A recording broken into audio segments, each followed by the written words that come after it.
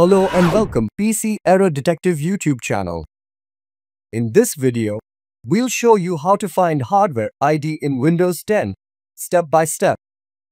Before we begin, make sure to subscribe to the channel for more helpful tutorials. Step 1. Right-click on the Start button and select Device Manager from the menu. Step 2. In Device Manager, locate and expand the category of the device you need the hardware ID for. Step 3. Right-click on the specific device and select Properties from the drop-down menu. Step 4. In the Properties window, click on the Details tab. Step 5. In the Details tab, select Hardware IDs from the drop-down menu under Property. The hardware IDs will be displayed in the box below. And that's it.